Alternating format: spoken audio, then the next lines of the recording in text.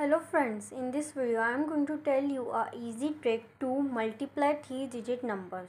So here we have 405 multiplied by 608.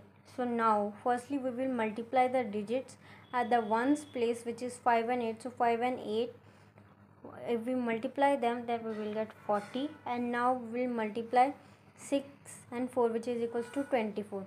And now we will cross multiply 4 and 8, that is 32, and 6 and 5, which is 30. So 32 plus 30 is equals to 62.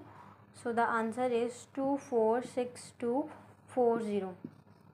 So the next question we have is 175 multiplied by 283. So do comment the answer in the comment section below. Please like, share my video if you like my trick, and if this trick helps you in multiplication. Thanks for watching.